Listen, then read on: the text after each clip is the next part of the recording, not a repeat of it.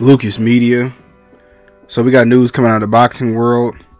Eddie Hearn, who's under Matchroom, who's now snatching up all the fighters, is now saying that should Deontay Wilder beat Zhang this weekend, he may not necessarily fight Anthony Joshua next.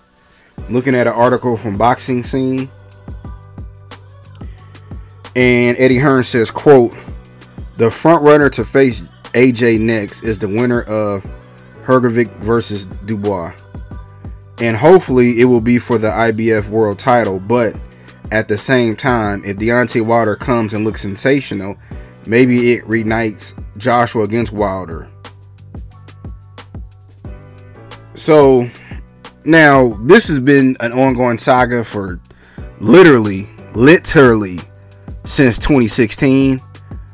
When 2016-2017, when Anthony Joshua beat Klitschko and got those belts, and then he had 3 belts, and Deontay Wilder had the WBC belt, and they never was able to fight because of the politics and all the playing games.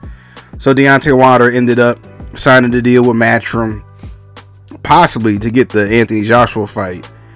Now, honestly, if Eddie Hearn and Deontay Wilder work out, that if Joshua goes up against Dubois or whoever, or for the IBF belt, and then he'll fight Wilder after that, I have no problem with that.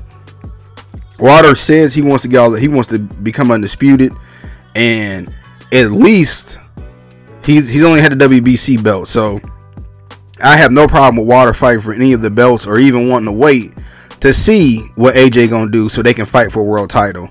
I do think those brothers should fight for a world title, and they'll definitely get paid a lot, whether it's in Vegas, the O2 Arena, where Saudi. Oh, I'm sure it'd be in Riyadh, huh?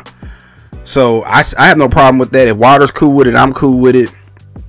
Again, boxing is 90% business, 10% the actual fight, and I'm riding with the Bronze Bomber Wilder.